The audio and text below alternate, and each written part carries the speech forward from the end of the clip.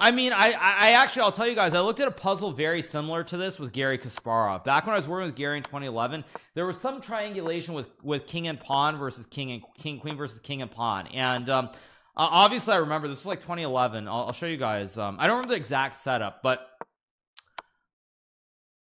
this is pathetic.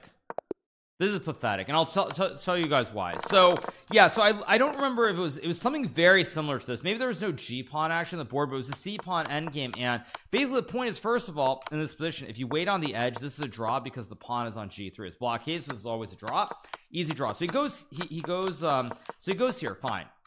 We get here now. This is obviously classic triangulation because after check here you go king f2, queen e2 checkmate. I mean, I remember looking at a puzzle like this 12 years ago, and this kid doesn't even know the end game. Absolutely horrible, unacceptable, absolutely unacceptable. Kids these days.